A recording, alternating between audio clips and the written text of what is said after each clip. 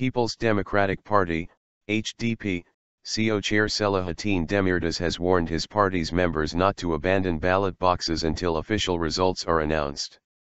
You will never leave the polls on the evening of June 7 from the time the ballot boxes start to be opened until the official results are announced, said Demirtaş June 4 during a party rally in the eastern province of Erzurum.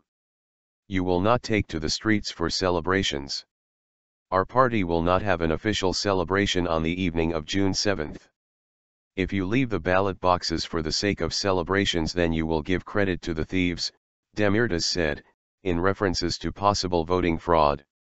We will hold a celebration if we get a good victory on June 8.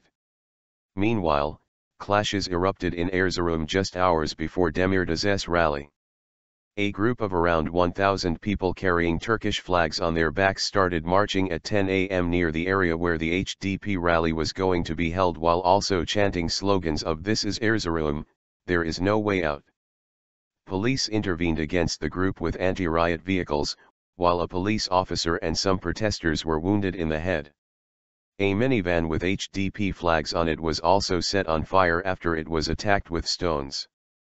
The driver of the van was rescued before being totally burnt, although he was hospitalized for the burns. In response to a wave of attacks against HDP election activities around Turkey, the Kurdistan Communities Union, KCK, a super-organization that includes the outlawed Kurdistan Workers' Party, PKK, called for supporters to protect the HDP and vote en masse for the party.